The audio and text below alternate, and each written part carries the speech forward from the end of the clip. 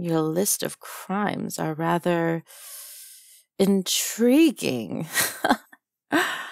Instead of being sent further and further away from the city, though, you managed to land a spot in the palace.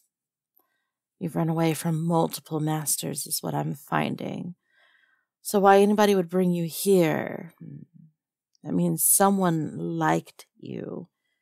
Usually runaways like you are made examples of. So that means multiple people have liked you. Or you're too charming. Oh, no. Or there's another answer. One of the gods has shown that they like you. Is it Set? Oh, doesn't really matter which of the gods that like you do. I'm really the only one that matters in this case, aren't I? Because I'm the one who decides what happens next. Oh, no. Sending you down to the dungeons to be tortured, maimed, killed. After what you did? You made a fool of me in my own banquet. I had all of the major players around the world that matter there. You can't exactly have Julius Caesar himself praising you on one hand, and then having one of your slaves so blatantly, so audaciously showing that they do not respect their Pharaoh. So I've decided to devise a new little way of ensuring that the kingdom knows who's the head bitch in charge here. I'm gonna let you go. I said I'm going to let you go. No, there's no joke about it. There's nothing silly. I'm going to let you walk out that door, and you will have exactly 12 hours according to that sundial right there. And if you manage to be able to get away from me, kudos. But I know you won't, because I have my chariot already being put together. I am going to hunt you down in a grand spectacle. I'm going to have people all around. In fact, they're announcing it now in all of the town squares that the great hunt is on for the dumbest little mouse. Well, yes, that's what I'm going to call you, because the cat is going to capture the little sweet mousie, aren't I? And I'm absolutely going to have you for lunch. No, you fit that of part of a mouse. You know, you're going to have your ears big and wide on a constant swivel. You're going to be skittering around and hiding. And you're going to know what it's like to have an entire city out to get you. Because while I'll be the one that lands the final blow, I wouldn't smirk so much. Might be funny to hear me say blow right now, but when I have my arrow pointed right at your dome, the only one smiling is going to be me. But don't worry, I'm not going to sink my arrow tip right into the center of your skull until I have sunk a few into your legs. I'll avoid your knees because, well, you won't be taking an arrow to the knee anytime soon. I'm going to put a few in those very, very, your hands are a lot bigger than mine. I might put a couple into your back. I want to see you sink down and then hunch over. And as I take those winning, victorious steps towards you, I want the last thing for you to see are my sandals as I press them to your lips and strike you down like the wild animal you are. What? Tough talk. Would you like to repeat that to me? Ah, I'm the one that's the animal. Say it again. That's what I thought. You're so tough. You're so big, bad, and brave when you have an audience, but the moment I grab you by the back of the neck and I have you face to face with me, you do nothing. You do nothing because I hold you in chains. Would you rather me to release you, huh? Because I bet you'll still do nothing, because you know if you take so much as a step towards me, we'll end you now. And even if you were to harm me, then you'll just be releasing my brother onto these lands and have him be the ruler. And no one wants that Ptolemy being able to make laws. Mad king indeed. So back to what I was saying. You are going to be the best hunting trip that I ever had, the most brilliant triumph that this city has ever seen. We're going to bring your body back half dead because I want you to see the throngs of crowds that are cheering for your demise as I bring you back to the palace walls and have you sit down here.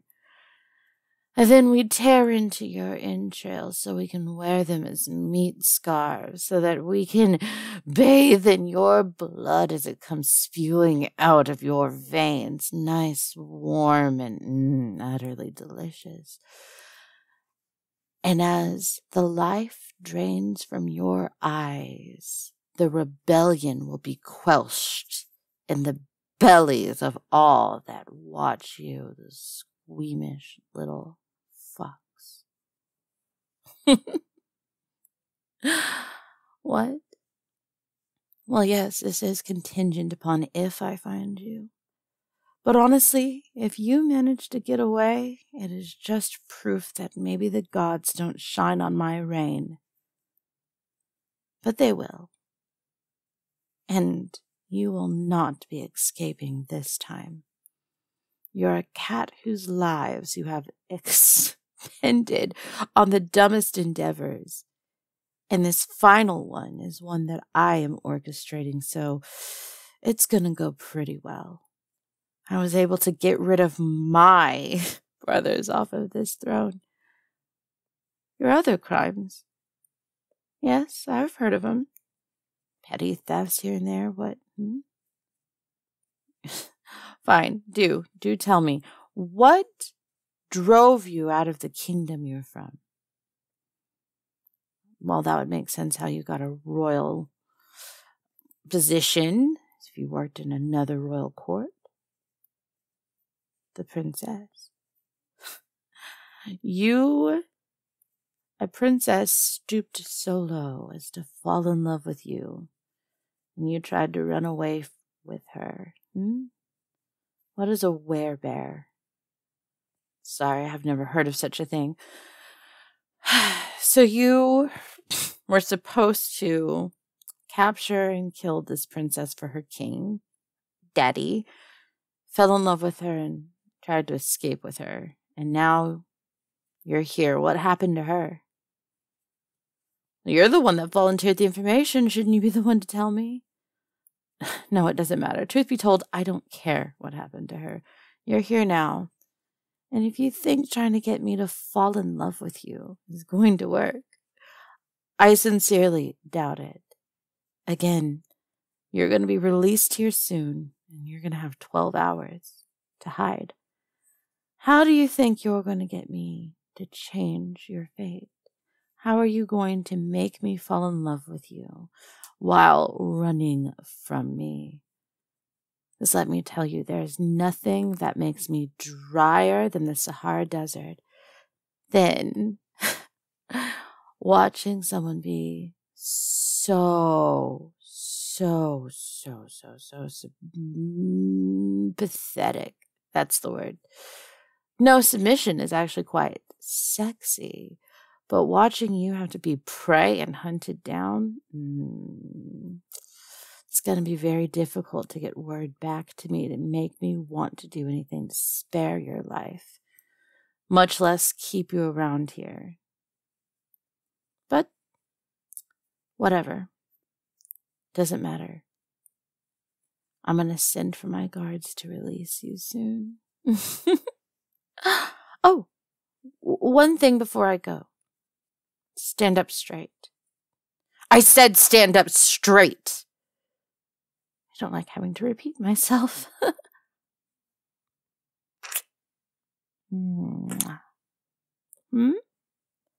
Oh, well, I just wanted to give you a quick kiss before we release you. Oh, darling, that's the kiss of death, because I will be stalking you. I will be absolutely listening for every footfall that you give, every twig that you crack, every step of your sandal on sand, every single breath that you take, every time you find something to eat or drink. I will not be too far off.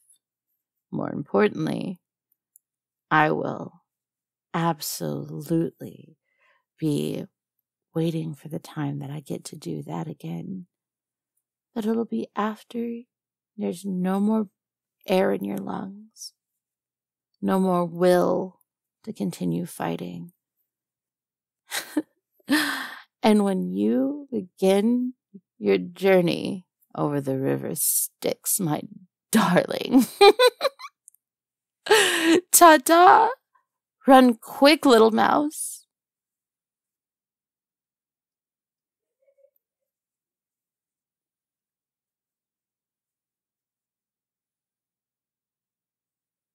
Hey guys, Alexander here. Look, I made another crazy one. I want to say sorry for last night. I was on Discord. I did not live stream on YouTube. I will be live streaming today though. Why? Because D&D. Super excited. I hope you guys will be able to join us tonight. We'll be continuing the campaign. I'm sorry, not all of our stuff has been streamed.